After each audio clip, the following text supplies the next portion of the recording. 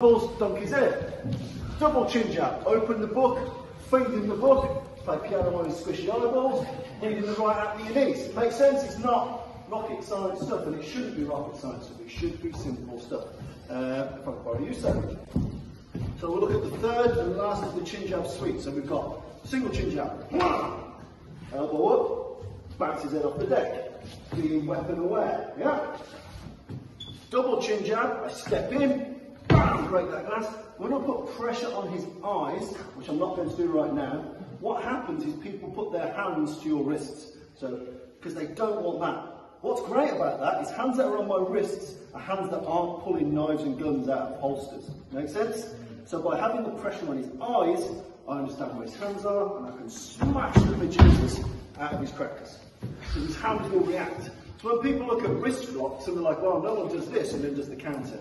Really, defense against wrist attacks happen when I attack something important, you grab my wrist, and this is where you would respond to someone grabbing your wrist. Not from an abstract, I'm a member of the Kyoto police and you're under arrest for illegal selling of fish paste.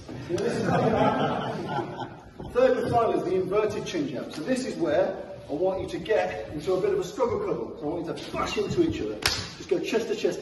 And I want you to do this a little bit ballistically. So the ballistic, I want you to get into, I want you to get to this. And I want you to do it with you being a little bit off balance for the drill. Yeah? So, inverted chin jabs we're here. Alright? What we're going to do, again thinking with the hard knuckle of the palm, we're going to roll our elbow around and crack him this way. So we're cracking thumb down. Bang!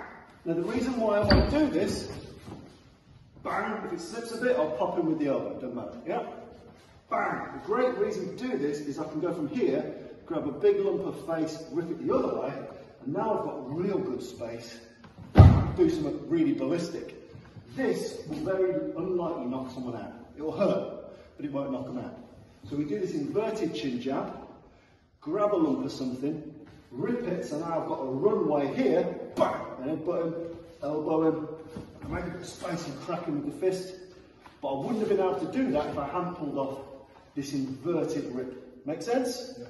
So to start the drill, collide a little bit, boom! Yeah, doesn't matter what side, bang. And it's important that your hip and your foot and your shoulder, they all do this strike. Does that make sense? In the same way I would throw a right hook or a left hook with authority, bang! Anything with that. Grab a little bush. Move. Also notice this, when I pull his head the other way, I move myself as much as I can, because I want a runway of pain.